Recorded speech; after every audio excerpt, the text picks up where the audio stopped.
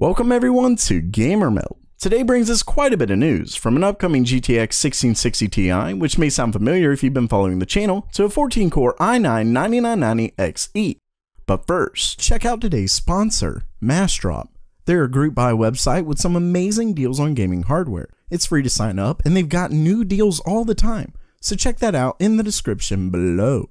So first up for today, it looks like we've got an update on the GTX 1160, or wait, VideoCardz is actually reporting that it's called the GTX 1660 Ti, which, like I said before, could sound a little familiar if you followed the channel. And that's because I did a video when both XPreview and VideoCardz first reported on an upcoming GTX version of the RTX 2060. And at the time, VideoCardz was calling it the GTX 1160, while XPreview had it pegged as the GTX 1660 Ti.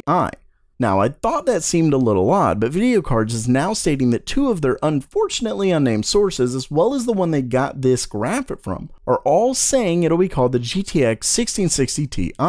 Not only that, but VideoCardz learned some of its specs. According to them, it will still include 6GB of GDDR6, as well as no RT or tensor cores, which we all mostly assumed was the point. But instead of the 1920 CUDA cores in the RTX 2060, it actually comes with 1536 CUDA cores. Yeah, that's a 20% decrease, which is definitely not small. I mean, yeah, the 3GB variant comes with fewer cores, but this already has no RT or tensor cores, which should definitely help to bring the cost down for a cheaper model. With that said, it does make some sense at least. If they do end up releasing GTX variants across the board, they'd likely cannibalize ray tracing to the point where no gain comes with it, ultimately screwing the early buyers of their RTX variants.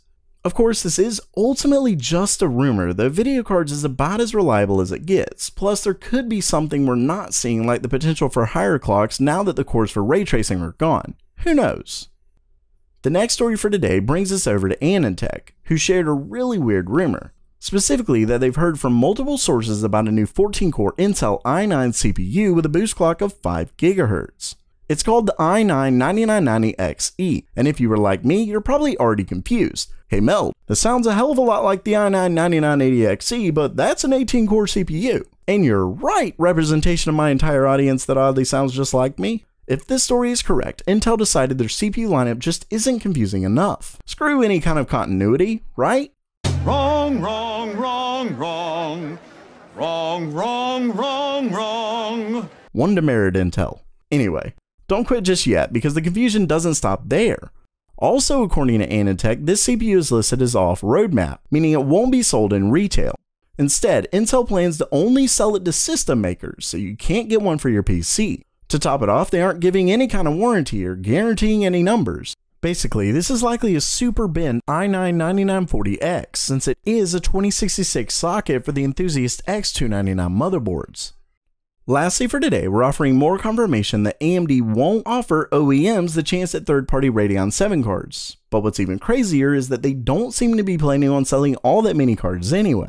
According to a TweetTown source, AMD plans to make less than 5,000 Radeon VII graphics cards. Not only that, but according to this, they're actually losing money on every card sold since they're merely repurposing Instinct MI50s. And I will say that the MI50 piece does seem to be true, since AMD confirmed that these do in fact only have 64 ROPs, versus some earlier reports of it having 128.